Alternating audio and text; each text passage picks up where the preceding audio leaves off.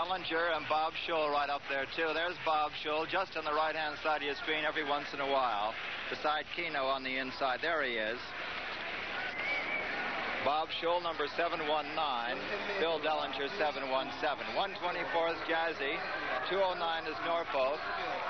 Ron Clark is number 12. Bailey on the outside, all in black. But I think that Bob Schul's greatest danger at the moment is that of being boxed.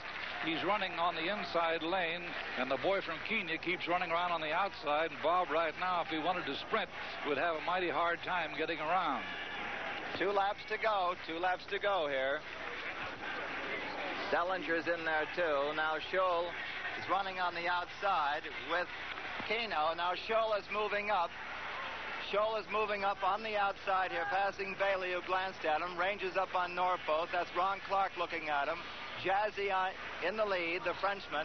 Norfolk comes up beside him. And on the outside, Dellinger comes up for the United States. Bill Dellinger jumps into the lead. This is a 2-time Olympian. This is his 3rd Olympics. He's 30 years old, came out of retirement to make this one. This is the first time he's made the finals in the Olympics. He failed in 56 and 60 to make it. Now he's come on the outside to lead Michael Jazzy. That's Bill Dellinger of the United States out ahead right now. Jazzy comes up on him.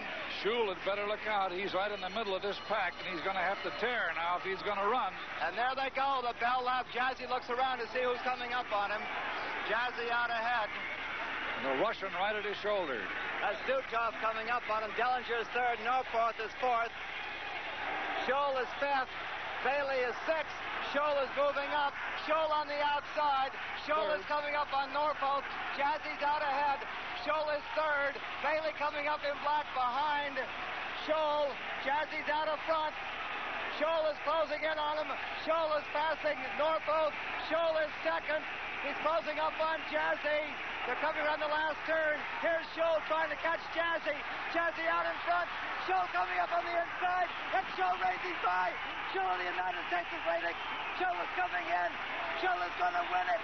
Schul is winning the 5,000. And it's the first American ever to win the 5,000. And I believe Dellinger got 3rd.